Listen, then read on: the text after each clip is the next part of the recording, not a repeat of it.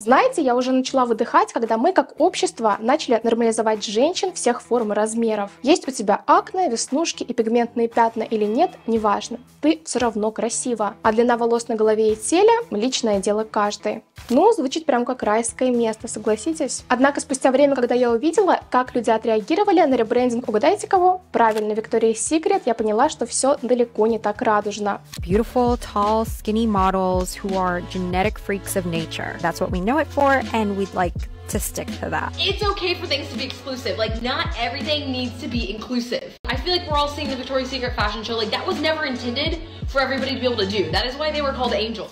Так вот, если несколько лет назад их отменили за то, что они, цитирую, воплощали мужскую фантазию и культуру мизогинии, то когда они наконец включили свое шоу «Девушек абсолютно разных», то эти же люди написали, что это уже не фантазия, а ночной кошмар. Им не понравилось буквально все. Пропаганда нездорового образа жизни под видом боди-позитива. Новый дизайн белья, напоминающий бабушкины панталоны. Крылья из фикс-прайса и обновленный формат, которые из шоу назвать нельзя. И знаете, в чем-то я их очень даже понимаю. А реклама майки через танец морковки мне до сих пор в кошмарах снится.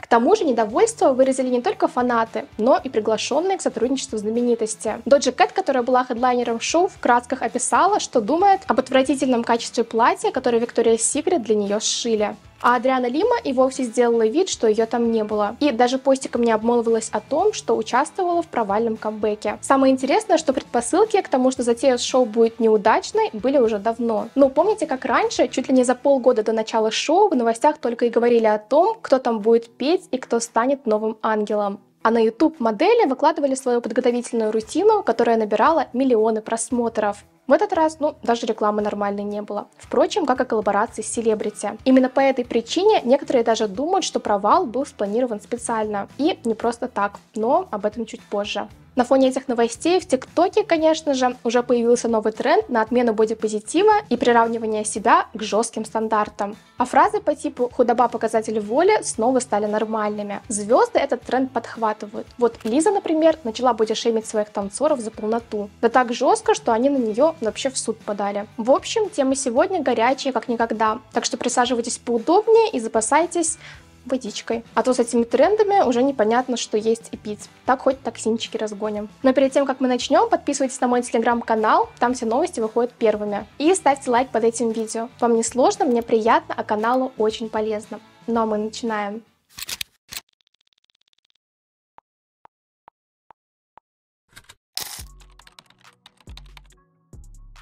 На протяжении многих лет считалось, что Виктория Сикрет продает опасную фантазию и укрепляет нереалистичные стандарты красоты. СМИ и соцсети их критиковали за диеты на воде, тренировки на выживание и отсутствие хоть какого-то размера, кроме нулевого. Поэтому в 2019 году, когда отменили показ, все радовались и праздновали первую большую победу боди-позитивного сообщества. Все-таки более 20 лет девушки по всему миру смотрели на ангелов голодными глазами и скупали кружевное белье в надежде быть хоть немножечко похожей на одну из них. Но если бы это было так просто. За 20 лет девушкам наконец надоело пытаться влезть в такой желанный мужчинами образ сексуальной кошечки и вечно чувствовать себя недостаточно красивыми. Они стали мечтать о комфорте, инклюзивности и здоровом теле. И стали отдавать предпочтение компаниям, которые поддерживали не только грудь, но и чувство собственного достоинства и их ценности. И нет, продукция Виктории Сикрет девушкам все-таки еще нравилась, и заветный розовый пакетик так и оставался заветным, но уже не единственным. На первый план вышли такие компании, как Savage Fenty от Рианны и Skims от Ким Кардашьян, который, кстати, недавно был оценен в ошеломляющие $4 миллиарда. Хотя, чего еще было ожидать от Кардашьян, спрашивается. Эти компании были достаточно прогрессивными и инклюзивными, в отличие от Виктории Сикрет, которые, кстати, в 2018 году публично запретили выходить на шоу моделям-трансгендерам. Они, конечно, потом публично извинились, но чем это все закончилось, мы с вами уже знаем. Знаете, раз уж мы в этом ролике заговорили о секретах девушек Виктории, я своим тоже поделюсь. Я всегда очень тщательно подхожу к подготовке видео, штудирую статьи, ролики и просматриваю множество информации. Например, для этого видео я хотела погрузиться в историю моделинга в целом, чтобы лучше понять, с какой стороны раскрыть этот ролик. И если раньше у меня на это ушло бы пару дней, то сейчас получилось сделать это за пару минут. Но как? Ну, вот смотрите. Захожу на YouTube и вижу ролик. Бразильская сенсация и революция в моделинге от ангелов Виктория Сикрет до плюс-сайз моделей на канале Модный подкаст. Мне его для полного понимания нужно пересмотреть раза 2-3, потом законспектировать, потом внести главные мысли. Короче, смело закладываем часа 3. Но вот вам лайфхак. Нажимаем на кнопку «Краткий пересказ» в Яндекс Браузере, и нейросеть пересказывает вам основную суть ролика текстом. А еще, если не проставлены тайм-коды, можно посмотреть по пересказу, о чем говорит ведущий, и перейти к интересующей части. Долгое время Виктория Сикрет фэшн-шоу было одним из главных модных событий. Впервые оно состоялось в 1995 году в Plaza Hotel в Нью-Йорке. Эта функция доступна как на мобильных устройствах, так и на компьютере. Так что вот вам лайфхак на заметку. В описании оставлю вам ссылочку на скачивание Яндекс Браузера. А мы продолжаем. Изначально Виктория Сикрет было шоу фантазии, шоу утопии. Это было что-то невероятно красивое, но абсолютно недостижимое. И когда сами модели начали раскрывать секреты своей божественной внешности, мы это наконец приняли. Ну, знаете ли, далеко не все готовы есть раз в неделю и отдыхать в неожиданных местах. Ведь невозможно предугадать, когда ты упадешь в обморок. Тогда девушек пожалели, а Виктория Сикрет разнесли в пух и прах за токсичную культуру. Плюс к этому появились шокирующие признания моделей об атмосфере за кулисами и обвинения в домогательствах. На компанию оказали огромное социальное давление, и они пришли к выводу, что единственное, что их спасет, это полный ребрендинг. Но, как уже позже выяснилось, и тут они опять ушли в крайность. В одночасье в их рекламных кампаниях стали появляться девушки всех форм, размеров, цветов и рас. А вместо ангелов представлять бренд стали активистки ЛГБТ-сообщества, феминистки, спортсменки, такие как Меган Рапино, например, и трансгендеры типа Валентина Сампая. Бренд желал стать главным защитником прав и свобод женщин и делал все, чтобы угодить всем. Но бренд, как мне кажется, на то и бренд, что он на рынке выбирает определенную нишу и работает для нее. Skims, например, это про коррекцию фигуры и минимализм. Savage Fenty про яркость и удобство для всех форм и размеров. А для чего стал Виктория Сикрет, не совсем понятно. С их миссией «все для всех и вся» было бы логичнее создать журнал, нежели чем бренд белья. Так что, как вы поняли, ребрендинг не сработал. Он, конечно, получил положительные отзывы в интернете, но так и не привел к продажам. Я бы на месте Виктории Сикрет просто смотрела, что сейчас делают Кардашьян. Замутила бы с Тимоти Шаломе и сделала артхаусный загадочный бренд. Да, Кайли? Мы, кстати, подробнее о нем говорили вот в этом ролике, так что если пропустили, заглядывайте. Эта семейка на хейт внимания не обращает и всегда делает то, что характерно именно их бренду. Я бы даже, знаете, провела параллель между брендом Кардашьян и брендом Виктория Сикрет. Они вот сейчас, например, сдули все свои прелести и ходят худые, как камышики. И их, конечно, за это захейтили. За то, что они переобулись и буквально год-два назад были девушками с формами. Но они не бегут и не закачивают себе обратно эти ягодицы, потому что это часть их бренда. Быть полным отражением типажа, который востребован на сегодняшний день. Их, в принципе, за это и любят. Ну и они понимают, что не являются легендарными актрисами или певицами, за которыми будет следить в любом их состоянии. Ну и пример для парней, которые заглянули на этот ролик. Возьмем Доту и возьмем Викторию Сикрет. Есть те, кто эту игру просто обожают, а есть те, кто ненавидит за ее жестокость. Но создатели игры из-за этого не бегут и не переделывают ее в какую-нибудь веселую ферму. Так вот, возвращаясь к Дженнер. В момент, когда все немного устали от сфабрикованных тел, Кайли тут же призналась в увеличении груди. Оказывается, ей не было и 20 лет, когда она легла под нож хирурга и теперь об этом страшно жалеет. Ну и, конечно, не хочет, чтобы ее дочь повторила ее судьбу. You know, I got my breasts done before Stormy. Within 6 months of like having Stormy, not thinking I would like have a child when I was 20. Like they were still healing and I had beautiful breasts, like natural, just gorgeous. Like perfect size, perfect everything. I just wish, obviously, I never got them done to begin with. I would recommend anyone who is thinking about it to wait until after children. But yeah, obviously I have a daughter too. I would be heartbroken if she wanted to get her body done at 19. And she's the most beautiful thing ever. I want to be like the best mom and best example for her. And I wish I could like be her and do it all differently. Because I wouldn't touch anything. По словам Кайли, все изменения, которые она с собой сделала, и губы, и грудь, произошли именно из-за чувства неуверенности, которое ей внушили другие люди. Хотя, знаете, я вот недавно читала исследование, что на самом деле мы на 20% привлекательнее, чем мы думаем. Так что в моменты, когда я уплела всю пиццу, и из зеркала на меня смотрит вот этот котик из Шрека, я понимаю, что еще не все потеряно. Культура перенасыщения заставляет нас искать недостатки под микроскопом, придираться ко всему, что видишь, и без конца думать, а хорошо ли я сейчас сейчас выгляжу? А вдруг у меня губы не такие, а я и не знала? А вдруг скулы недостаточно острые? И далее по списку. Страх не то чтобы даже быть, а именно показаться недостаточно привлекательным и получить за это тонну хейта лишает людей остатков уверенности и возможности просто жить и быть счастливыми. Поэтому неудивительно, что девочки с 10 лет уже лучше консультантов знают, какой консилер сделает из вас другого человека. Ходят в туалет с помадой и поворачиваются к собеседнику только своей рабочей стороной. Последним, кстати, я грешила сама, да и первым тоже. Для того, чтобы вернуть себе былую славу, Виктория Сикрет призвал бывших ангелов прилететь обратно и спасти бренд, который их вырастил. Так, принять участие в новой кампании The Icon Collection откликнулись супермодели Жизель Бюнхен, Наоми Кэмпбелл, Кэнди Свейнпол и Адриана Лима. И к ним даже присоединились современные It Girls, Хейли Бибер и Эмили Ратаковски. Они все вместе снялись в черно-белой рекламной кампании, и, боже мой, как они выглядели.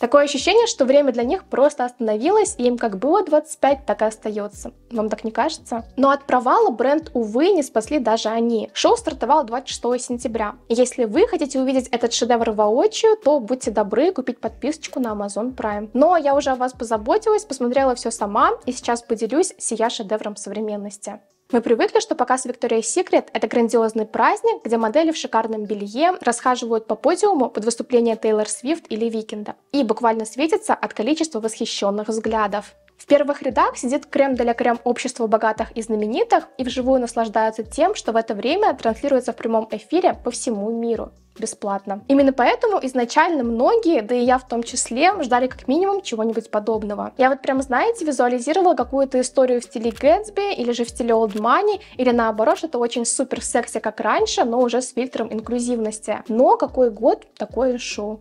Новый формат и организация мероприятия вызвали огромную путаницу и недоумение не только у простых наблюдателей, но и у многих селебрити. Мероприятий, как оказалось, было два. Первое — это вечеринка, посвященная камбэку, на котором селебрити до последнего пытались понять, когда, собственно, будет сам показ. И второе — это само шоу, которое по факту было просто трансляцией заранее снятого фильма, в который, кроме дефиле, на всякие пожарные закинули и бэкстейдж, и личные истории ангелов, и рассказ о новой инклюзивной стратегии бренда. Шоу и вечеринка, организованные Викторией Сикрет, так понравились звездам, что они решили сделать вид, что их там просто не было. Ведь знаете, обычно, когда звезды посещают какое-то грандиозное мероприятие, от тех же Булгари, то долго и со вкусом рассказывают об этом у себя в соцсетях. Но о том, что они побывали на новом шоу Виктория Сикрет, они молчали как партизаны. Более того, Доджа Кэт, которая была хедлайнером шоу, в пух и прах раскритиковала платье, которое ей предоставил бренд на ковровую дорожку. Это безумие, когда тебе приходится быть в платье, в котором твои прелести всю ночь вываливаются наружу, а бретельки тянут грудь вниз к коленам. Хотя все, о чем я просила, было простое платье-ночнушка, написала она. И добавила: я даже не думала, что меня когда-то изнасилует кусок ткани.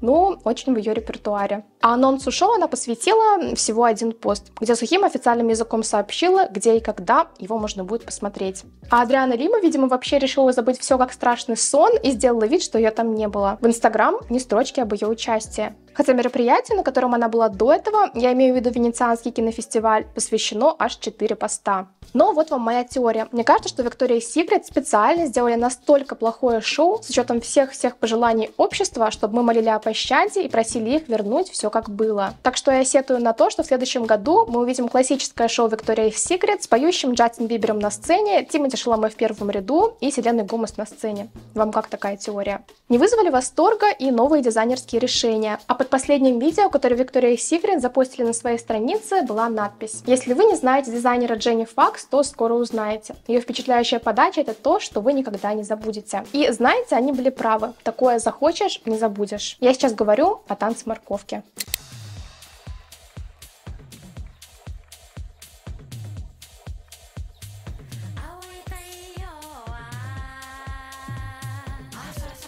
Не забываем и Донью Кэт, которая в очередной раз предстала перед нами в демоническом красном. И также парочку новых образов. Костюм из остатков после Хэллоуина и образ, в котором я спицей валяюсь дома в воскресенье, когда не хочу выходить из дома. Боксеры вообще выглядят как из рекламы Calvin Klein. Да и майка-алкоголичка была очень неожиданным выбором. И после этого, по мнению креативного директора, люди должны были положить сайт Amazon Prime, чтобы посмотреть, какие еще сюрпризы подготовил бренд. Общая атмосфера шоу была настолько унылой, депрессивной и вызывающей вопросы, что даже критики крылья, которые были взяты со старых показов, как многим показалось, смотрелись нелепо. Все в один голос начали говорить, что, мол, мы любили показ Виктории Сикрет за то, что видели невероятных красоток с ногами от ушей, настоящих богинь, на которых мечтали быть похожими. А девушки, приглашенные в качестве ангела на подиум, не зря получали мировую известность, приставку «супер» и высокий гонорар. Ведь им для получения этих крыльев нужно было пройти огонь и воду. В этом же показе получили крылья и стали ангелами все, что мне кажется не очень-то и честно по отношению к другим девушкам. А для моделей плюс сайз почему-то было выбрано не комфортное белье, а кусочки ткани, впивающиеся в кожу и, по моим ощущениям, даже приносящие дискомфорт.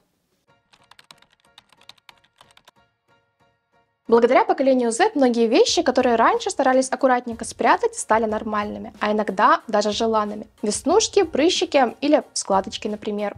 Может даже сложиться мнение, что место есть для всех. Однако, куда ни глянь, везде видишь лишь идеальных людей. У вас может быть акне, но только если оно выглядит вот так. И веснушки у вас могут быть, но только вот такими. Да и нос может быть любым. Но только если к нему прилагается тело Эмили Ротаковски, конечно. Общество всеми руками и ногами за инклюзивность. Но при этом, когда они это получают, то опять остаются недовольными. Потому что теперь уже очень сложно понять, что же и кого можно считать красивым. И в целом это именно то, что и произошло с Викторией Сикрет, да и не только с ними.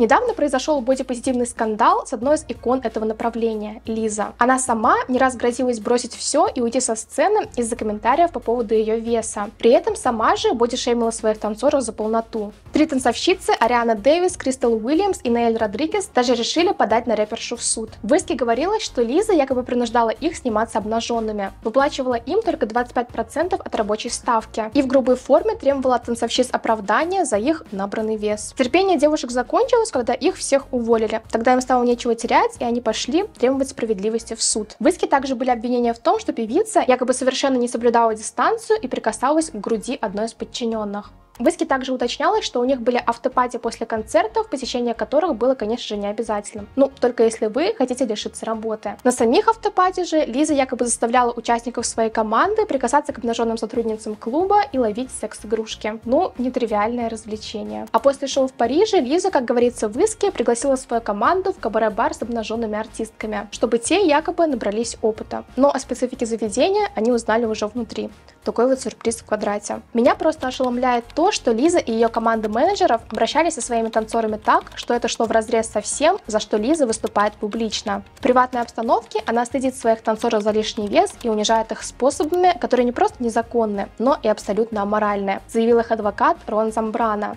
После произошедшего многие фанаты стали яростно защищать певицу, говоря, что не верят в то, что она могла такое делать, ведь это идет буквально вразрез с тем, что она говорит. Но затем в сети стали появляться посты и от других бывших танцовщиц Лиза. Я не участвую в судебном процессе, но большое спасибо танцорам, у которых хватило смелости донести это до общественности, написала одна из них. В общем, образ во всем позитивной женщины треснул по швам, и на Западе Лизу отменили. А в сети всю неделю я только и видела заголовки с ее именем и новыми подробностями того, что она творила за кулисами. Ну, как вам такие новости?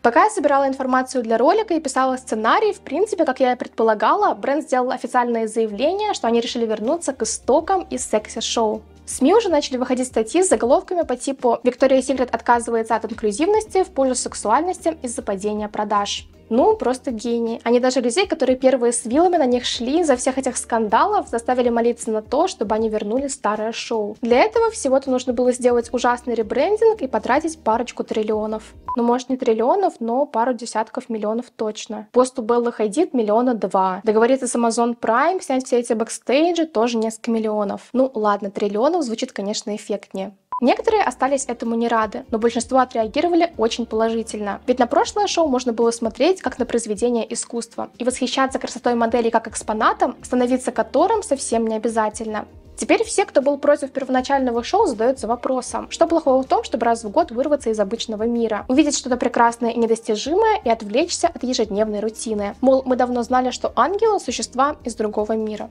Вы что думаете? Ну, а на этом сегодня все. Ставьте лайки и пишите в комментариях, какой формат шоу вам нравился больше, старый или новый. Ну, и как вам история с Лизой. А я с вами прощаюсь и до скорых встреч.